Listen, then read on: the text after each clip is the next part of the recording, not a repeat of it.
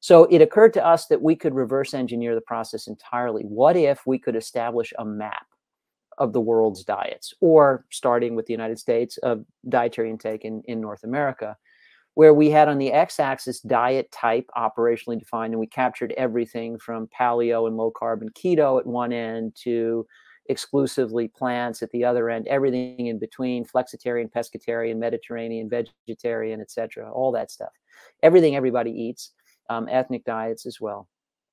And then on the y-axis, we use the best validated measure of diet quality, which currently is the Healthy Eating Index 2015, and stratified all the different diet types into 10 tiers of quality. And then what if we populated every cell in the map, this type of diet at this tier of quality, with several days worth of eating turned into an image?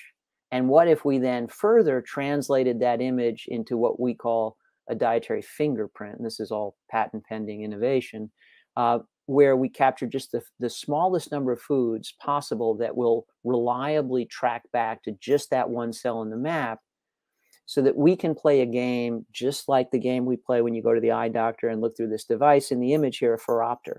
So you don't fill out a lengthy questionnaire to say, here's how I think I see at different times of day and different kinds of light, to try and get your glasses to match your visual acuity.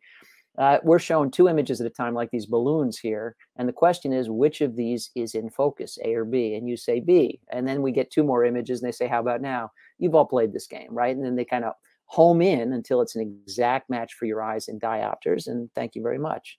I can see clearly now. We've done that for diet. That's exactly the process. 2 images at a time, but the question isn't which is in focus. The question is, which of these looks more like stuff you eat? A or B? You say B, we say, how about now? And 60 seconds later, we've got you. 60 seconds. That's the typical experience. 60 seconds, we can do a comprehensive dietary intake assessment.